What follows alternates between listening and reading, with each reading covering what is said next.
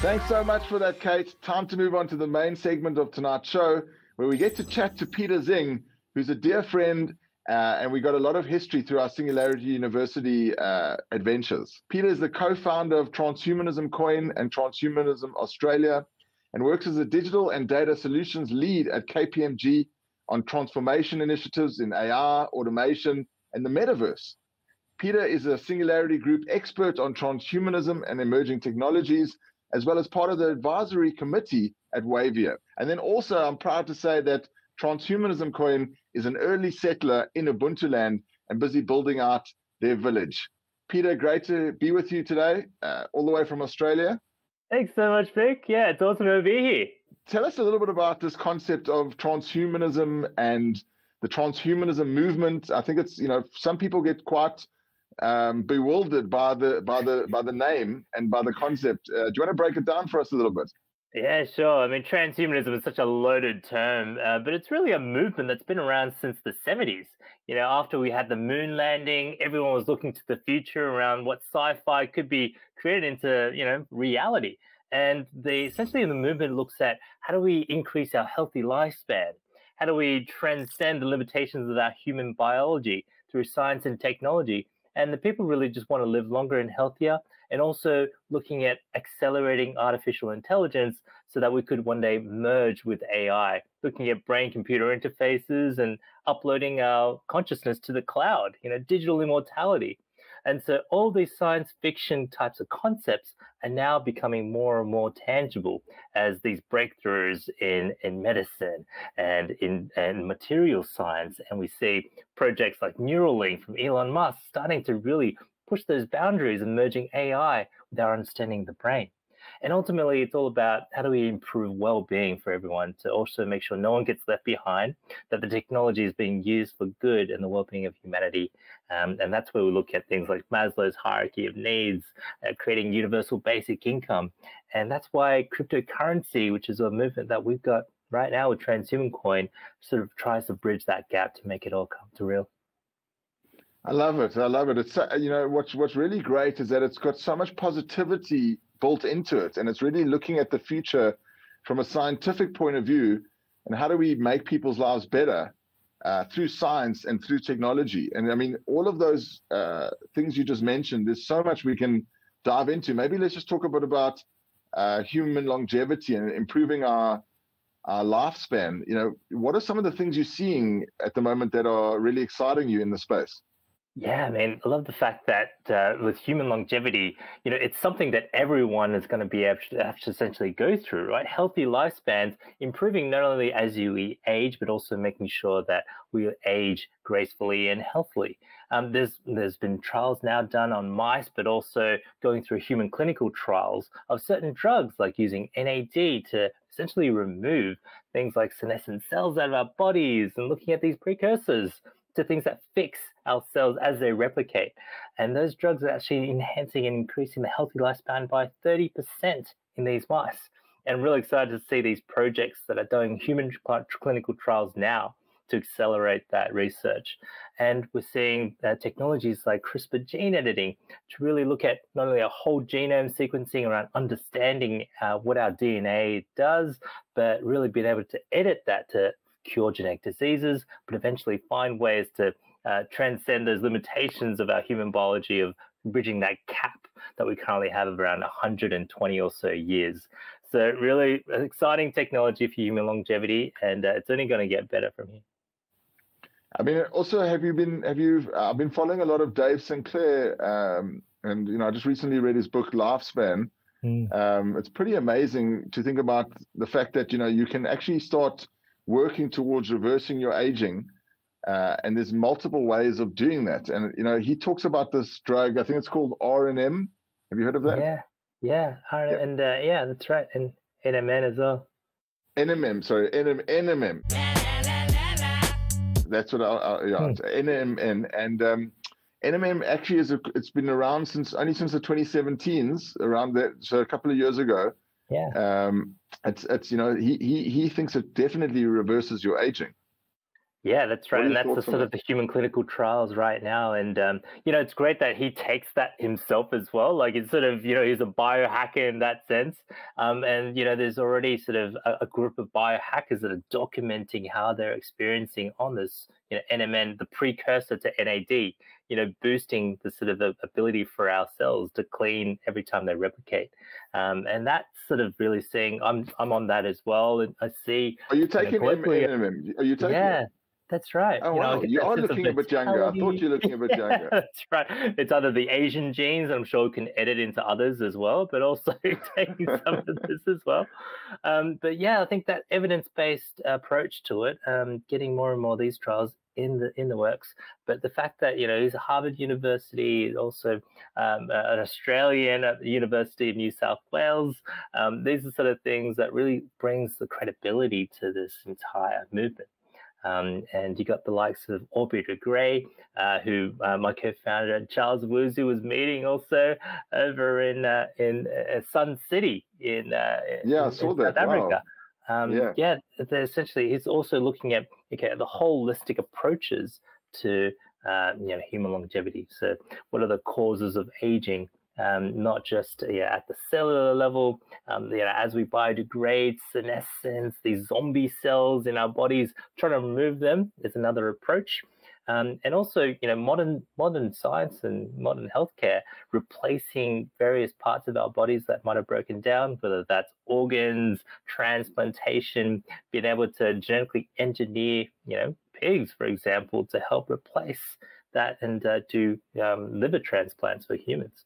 Like these are the sort of things that I think going towards the last mile, right, of trying to extend that lifespan as we come up across these issues, modern technology will get better and better and try to find ways to sort of improve that process.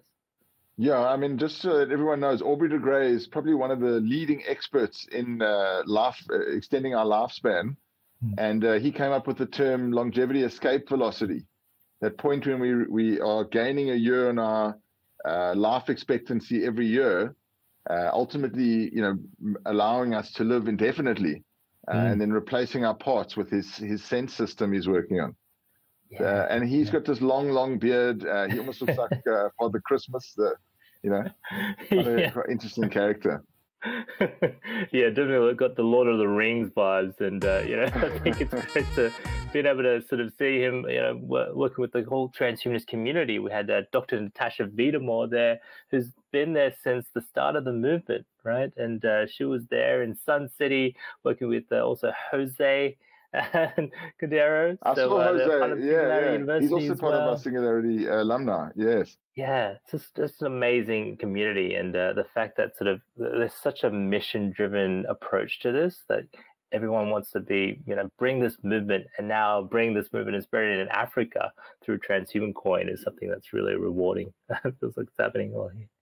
Yeah, it's really incredible. And moving a little bit onto now Transhuman Coin. Do you want to just tell us a little bit about what is Transhuman Coin? What are you trying to do with it? What's the mission? How does it work? Yeah, sure. It's so when we were doing transhumanism locally here, we were trying to find ways to get traction for the community. It started off as just meetup groups and educating people about the latest and greatest in science and technology that accelerated the movement. But we found that we wanted to be able to fund these types of projects directly. And, we couldn't find a way to actually do that without just these meetups. So the best way we looked at the time was actually having a token dedicated to the transhumanism movement. And back in 2017, there was the whole ICO craze, and we thought about doing it then, but the technology and the toolkits weren't quite readily available. So it was last year, about a year ago now, that the toolkits were quite well done. And working with my co-founder, Dr. Charles Wuzu, who's a cybersecurity expert, we actually essentially created Transhuman Coin for the movement. It was a fair launch, really, on the Binance Smart Chain at the time, the BNB chain. And it was something really simple for people to get on board with. The tokenomics was that every transaction on Transhuman Coin, 2% will go to all the holders, including a fund wallet that essentially the scientific advisory board oversees and be able to fund the research into it. So we've been able to fund the likes of Lifespan.io, which is a crowdfunding platform for longevity projects that David Sinclair has used, and Aubrey de Grey and all the others have been looking to fund these animal trials and human clinical trials. We've also funded the likes of Abby by GoGoTech, which is an electronic wheelchair company that's trying to help the disabled access cheap and affordable wheelchairs that eventually become autonomous. So autonomous personal vehicles that will also have open standards for integration of how to control those wheelchairs, and which means that we'll be able to embed things like brain-computer interfaces to control those wheelchairs on his sort of new mode of transport for personal devices. And there's a whole bunch of other projects, funding things like longevity type films to spread the awareness around, we could be the last generation to die. There's some amazing projects out there that we really love to talk more about. I mean, it's so exciting just to hear that, and the burst of positive impact that's going to come out of these projects is just extraordinary. Just touching on one of those things you just mentioned, the last generation to die. I mean, that's quite a crazy concept to think that we could all be part of this last generation and live, indefinitely. And, what does that mean? Yeah, I mean, being at a crossroads for an entire generation, think how unlucky or lucky we could be, right? It's sort of, being that sort of a crossroads, because Tim Maupin, the film director, he's done an amazing job in all this, like the longevity film festivals. He created this a short documentary called Kids and Longevity, and it basically asked lots of young kids around, how long do you think people should live? And most of them all said, well, if I had a choice, I'd live forever, right? But as we get older, that sort of myth gets busted out of us, because we know, we keep getting told that the natural stages of life is that you're born, you grow up, you might have some kids, and then you're meant to just, pass away, right? Grow old and pass away. And that's sort of the natural way of things. But science and technology has got to the point where we can challenge that narrative. And that's what his films are looking to do. How do we actually strive to use science and technology to challenge what we're accepting in society today? Fascinating. Yeah. Imagine living to 1,000 years old, and all the things that you could do, and the amount of knowledge you can learn and experience, and the impact you can make on humanity and the universe and the evolution of human beings. It's really a great time to be alive. That's amazing, right? And, just having the option to do that, it feels like death is such a forced thing, right? It's sort of like no choice given to it. And, even if you're in a healthy state, you want to be healthy and living indefinitely until you choose to, up to your own will, to call it quits. It's a snooze button. Yeah, and I mean, what happens if you have a sort of an accident and you pass away? Would you be able to upload your consciousness to a sort of a backup place, and then if something happens to you, you could reload your consciousness into another being or something like that? Or you just live in the digital world? Yeah. Exactly. I mean, this is sort of stuff that the altered carbon type explored, where they had backup copies and upload, that's right, from Amazon Prime. And these sort of things that people, every time people hear about it, they're like, oh, it's only going to be available for the billionaires. But you look at technology today, it's that law of accelerating returns, as we all hear from Ray Kurzweil as part of Singularity University. This technology will become more and more available and abundant. And so if you think about those technologies to have backups for everyone, right? It's that's the sort of things that we should be asking as a human right to. And not only as we merge closer and closer with AI to decipher what is consciousness in the first place, that's going to open up those possibilities for us to have those backups and prevent. And firstly, also autonomous cars will hopefully mitigate a lot of those accidents as well. Yeah, and I mean, there's the huge ethical debate around all of this, and lots of work for humans to do to work out and play out these different scenarios, and it's going to be an exciting couple of decades to come for sure. And it's amazing to hear that it's enabled by this transhumanism coin. You've got something more like how many people holders do you have at the moment? You've got thousands of transhumanism holders. Yeah, we've got about 15,000 holders right now, and a lot of them are in Africa. I mean, a lot of them are from Nigeria and South Africa, this is why we sort of funded also the TAFD conference called Gen 4IR, the Fourth Industrial Revolution Generation, and Sun City. And that's the sort of the projects that we really want to spread awareness. And it was great to be able to see the crypto first community come together with the transhuman first community, right? It's sort of merging of these concepts. And I think cryptocurrency and Web3 really has that sort of notion of, this decentralization, this concept of, individual ownership and privacy and sense of all of that sort of decentralized web, the notion that Vitalik and also, the early days of the Bitcoin, early adopters as well, and Hal Finney. So Web3 is really, I think, a platform for transhumanists to really spread the message and connect the world. Maybe we should just quickly touch on where you see the state of the market at the moment. I mean, it's been, there's been a lot of fiery bears out there, for us, it's really about the underlying technology, looking at the long term, and where do you see things at the moment? Yeah, I mean, it's an evolving technology, and it's gone through these hype cycles and, these crypto winters. But I feel like these are the best times to build. That we saw from the last winter in 2017. The toolkits that weren't available back then are available today. And I feel like that mainstream adoption is continuing to gather steam as all the major brands essentially have these NFT projects to create additional revenue streams, but also create a lot of customer loyalty. So they're finding those use cases and finding product market fit in these days. As the initial hype also created that bubble, but also it created the knowledge and transparency and adoption and understanding of the tech. So the Gartner hype cycle is really true on this, and I feel like we continue to go on that wave.